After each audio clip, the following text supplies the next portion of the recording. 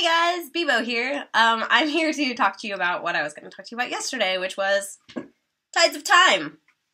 Tides of Time is a game for 2 players exactly, and it's probably my new 2-player go-to game. Let me tell you why. Okay, first off, they have huge Dixit-sized cards, and they're absolutely gorgeous. I cannot get enough of the artwork in this game. I could just stare at the cards all day long. That said, I also really wish that I had a pocket version of this game. The box isn't very big. It's pretty small. Let's compare it to another game, like Viceroy, which I almost played today. So, as you can see, the box is pretty small, but I would totally want a pocket version of this to, like, literally keep in my pocket. I would play it all the time. Anyway, in the game, you're drafting, which means you are given a card, a hand of 5 cards, and you pick one, and you pass it.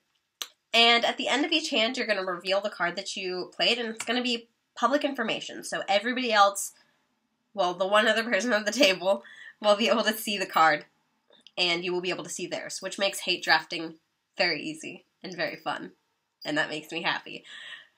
But at the cost of maybe you don't get the card that you wanted to play that'll give you the most points. But the mechanic that I found really interesting in this game is that at the end of the round, you count up all of your points, and then you place one of these markers on one of them, which means you keep that card for the rest of the game and play. At the same time, you also have to remove another card from the game and put it in like an RFG pile. Anyway, and then you take all of the cards, all the other cards that were in play, and you put them back into your hand. You draw 2 more cards, and you draft again. And on the 3rd round, you've seen every single card in the deck. That's interesting to me because it means that you see every card in the deck every single game that you play.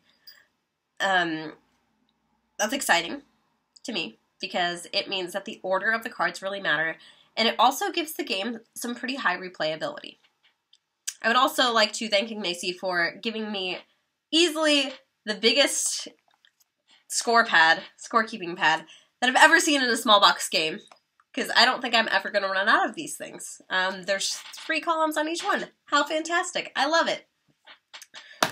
So, I played this game with Nicholas, and I had the best time, so I'm really looking forward to playing it again, and you should go pick it up. In the US, it's on pre-order right now, and you can pre-order it from your friendly local game store.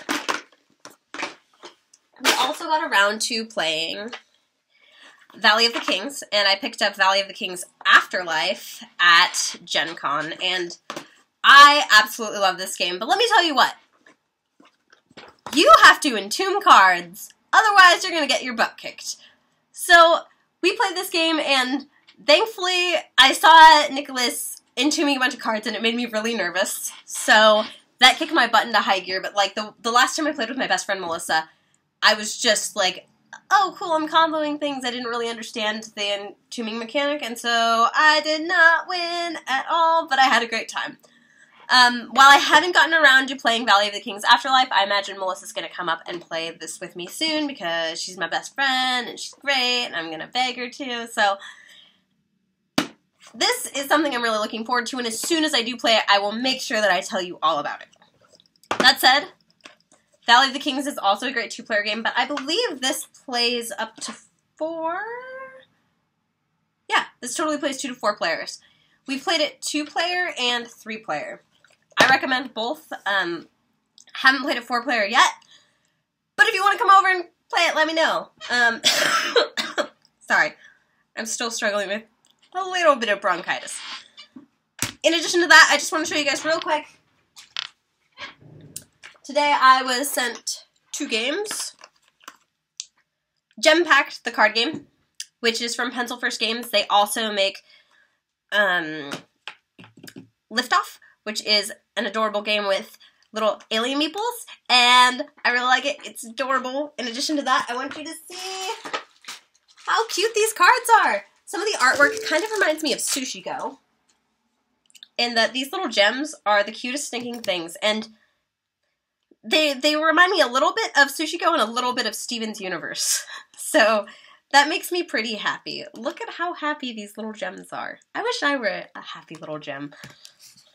So, as soon as I play this, I will also let you guys know about it. And I was also sent a luchador, which is a Mexican wrestling dice and card game. And it comes with 40 20s, which makes me happy. And they're purple, so that also makes me happy. I will let you know as soon as I play that too. That's all I got for today, since I'm not actually technically doing any work. It's Saturday. It's Saturday. I guess I should show you the games we almost played. I also brought Viceroy and Cacao to play over breakfast. We did not get around to those because my daughter became impatient and really wanted to go home and snuggle with her kittens. So that's what we did. Anyway, I hope you guys enjoyed this daily vlog, and I will see you tomorrow.